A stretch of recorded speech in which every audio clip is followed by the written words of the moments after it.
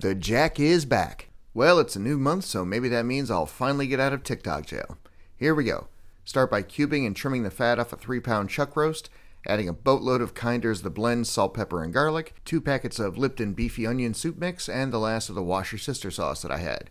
Mix it all up, cover it up, and marinate in the fridge overnight. Then we're going to add some Land O'Lakes garlic and herb butter that Darcy told me about to a medium hot skillet, toss in all that meat, and give it a light sear. Then remove the meat and deglaze the pan with a little beef stock and some good old Jack Daniel's Tennessee whiskey. Put the meat into the crock pot and add some baby gold spuds, some rabbit food, and some Fun Guys. Hit it with that concentrated flavor, a whole box of beef stock, and roughly a 1/4 cup more whiskey. Cover and go on low. Half an hour later, I remembered I had some Italian beef au jus left over, so I went ahead and added that in. Cover it back up and let it go for 5 hours. Then I added about a cup of cornstarch slurry to thicken everything up and let it go for another half an hour. And if you aren't serving your beef stew over air-fried 3-cheese Texas toast, you absolutely do not know what you're missing.